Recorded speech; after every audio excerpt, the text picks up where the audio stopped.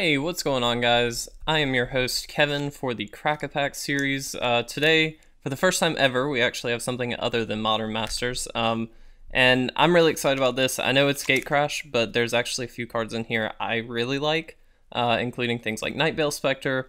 Domri Raid's okay, although obviously with the Modern Masters reprint, we got plenty of those. So we'll see what we get with this, but we hope that you enjoy this little series. For the first time ever, we do actually have different packs, though, which is fantastic. So we are going to go very quickly through the commons. There's really not much in this set in the way of commons that is all that exciting.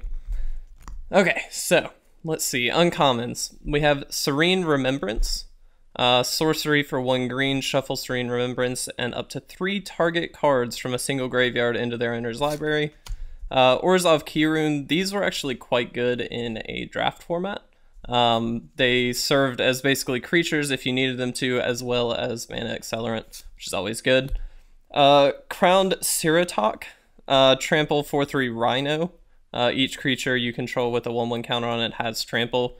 Seems really good in limited, sort of a, maybe not huge bomb, but pretty good. And then our rare is Molten Primordial. So this was a cycle. There was one for each color. This is obviously the red one with haste. It is a 6/4 for 7.